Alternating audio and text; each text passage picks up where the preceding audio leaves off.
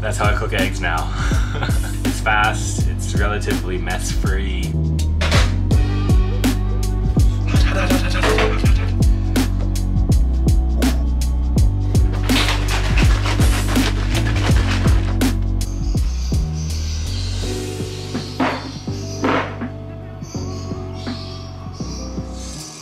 Fork.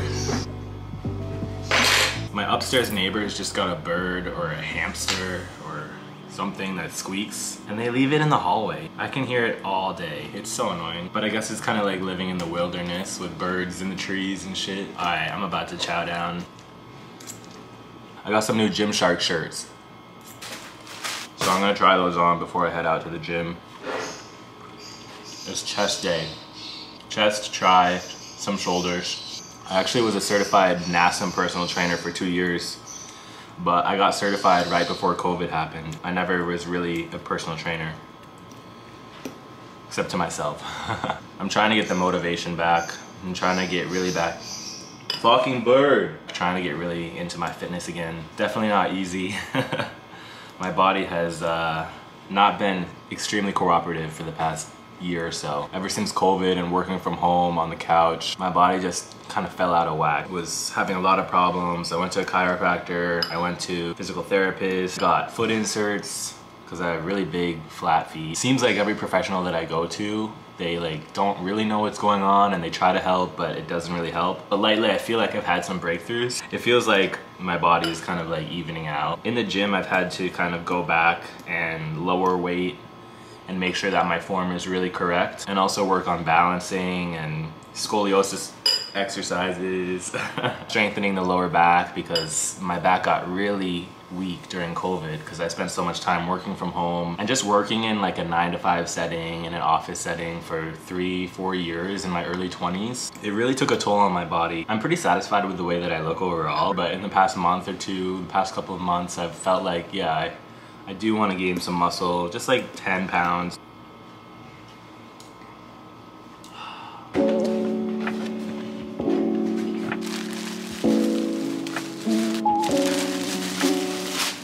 This one is just a black stringer. This is cute. Oh yeah. Oh, nice. Happy about this.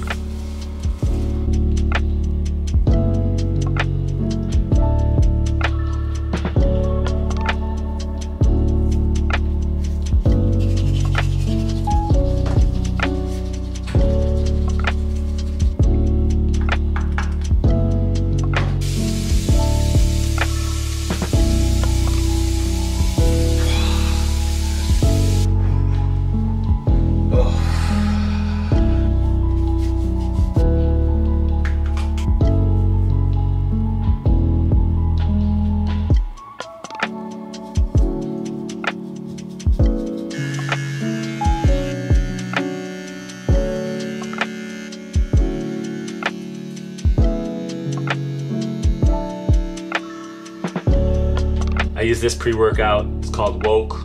It's like blue raz. I also take creatine. If you're curious about what these supplements are and what they do, I will gladly explain if you just leave a comment.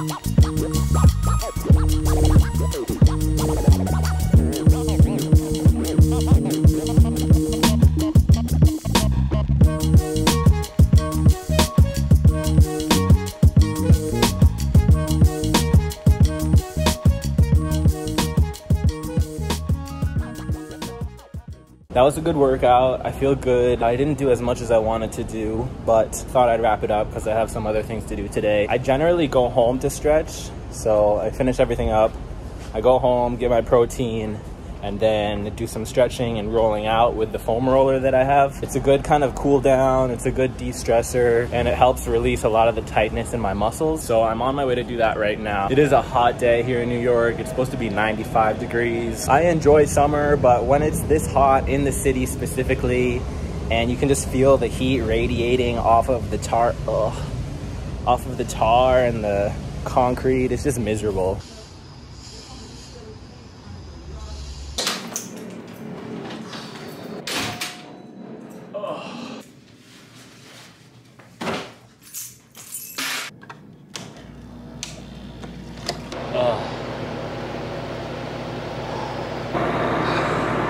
This is my workout protein. It is clear whey isolate. It's still whey, but it's not like that dairy texture. It's not like creamy. It's more like juice. This is my first time getting it, and I really, really like it.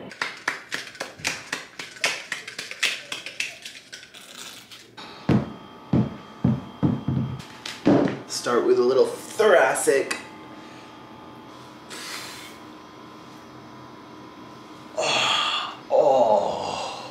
That muscle right there. Just gonna sit there for a second. I'm gonna put this ball right on top of this and then lay it on that sore muscle. Just kind of hold it there. Move it around, adjust it until you get that really sore spot.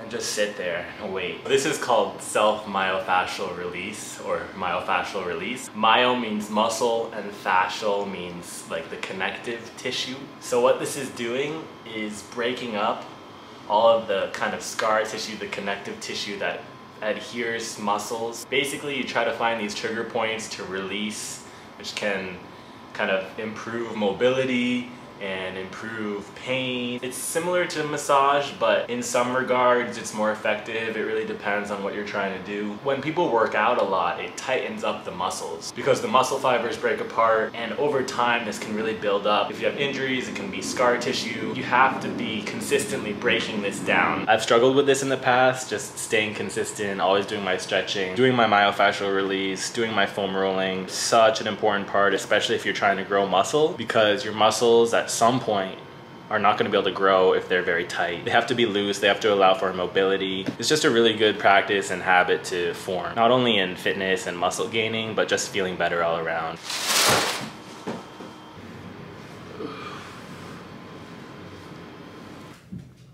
One of the biggest problem areas for tightness is your pec minor, right in here. The best way to do it is to put it on a door frame and put your pec minor, which is right here, put it up there and just hold it there for like 30, 60 seconds and do that 3 or 4 times. You'll feel it start to break down and get loose. A lot of people who have problems with posture from sitting down at work, from working in an office, is rounded shoulders. And the main cause of that is weak mid traps and really, really tight pec minors, which causes the shoulders to round because it's tight in here and really weak back here. So what you want to do is strengthen your mid and lower traps and release this area. And you will really notice a difference too. Just do it 2, 3, 4 times for 30 seconds, 60 seconds, however long you need, and you're gonna start to feel it loosen up. I think it's so important to find a healthy balance with working out and kind of find something that works best for you, whether that be playing a sport like tennis for me, or going to the gym, or going on runs. Anything that makes you feel good and alive and energized and motivated is a good thing to keep around. It's a good thing to make a habit of. And even though it can definitely get tiring when you're working out every day or every other day, or even just like 3 times a week, if you're going to work and you're going to the gym, or you're always trying to include that physical activity, it definitely can weigh on you sometimes. There's definitely times when I feel like, oh my gosh, I do not want to move, I don't want to get up, I don't want to go to the gym. But always, without fault, every single time after I go to the gym, after I play tennis, I'm always just like, wow, I feel so much better. I feel energized, I feel relaxed, I feel like kind of like at ease. And that, I think, is just as important as the health benefits of working out. Because in reality, the mental aspect of it and what it does for your mental state is just as important to your health as are the physical benefits. I've definitely been trying to get back into that headspace of I enjoy working out, I'm actually doing work at the gym, I'm actually making progress instead of just being on my phone or lifting a few weights and being on the treadmill for 5 minutes and then leaving. Even though some days, I will admit, some days I get to the gym and I'm like, not gonna do much, just here for half an hour and gonna do what I can and then I'm leaving. But it's definitely important to be making a plan for what your goals are, what you want to achieve, so that you can work towards that. Because there's been times in the past where I'm just like going to the gym, crushing weights, not really thinking about stretching, not really thinking about cardio, just kind of like blindly throwing myself at the gym. That doesn't work. It might feel like you're kind of getting something done, but in reality, if you're not actually having a plan or if you're not actually working towards a goal, you know, things can get sloppy and messy. Setting goals, working towards them, and achieving them can be just as important as the mental aspects, as the physical aspects of going to the gym, of working out. It builds confidence, it makes you feel better about yourself, it makes you feel like, ooh, I'm sexy. And not even that, maybe for someone else it's like, oh, I feel healthy, I feel really fit. But there are times that going to the gym, you know, can be a negative. If you're unhealthily obsessed with fitness and how you look, and it makes you feel anxious or paranoid about always wanting to look hot and always wanting to be muscular. If you're not funneling that gym obsession energy into some type of positive output, then apart from the physical benefits of going to the gym, the mental might actually be hurting you. It might actually be a negative. There's definitely a fine line between really being into fitness and taking all the positive mental aspects from it and also the negative side of obsession and creating body dysmorphia and some of those other negative aspects that might come out of it. From here on out, I'm gonna be doing some gym vlogs. I'm gonna be adding that to my content and just kind of showing you guys the workouts that I do, the different ways that I stay fit, how I try to mix it up. Yeah, hopefully it's something that y'all enjoy or get something out of, or maybe gives you some inspiration, or maybe you can just laugh at me or correct my form, whatever. I actually worked at Crunch for a few weeks when I first got my personal training certificate, and it felt more like a salesman job. I was a trainer. It felt more like a salesman job than a personal trainer. And I just said, this is not what I'm looking for. It just felt too commercial. It felt like it was focused on money, money, money, and not actually the well-being of clients or the fitness level. And I've thought about training people privately, but ever since COVID and trying to get back into my top physical form, I haven't really felt the confidence or the desire to train people just because I'm trying to work on myself first. If I can't get everything together for myself, how can I help someone else? Thank y'all so much for watching. I hope you have a fantastic rest of your week, and I will catch you on the next one. Peace.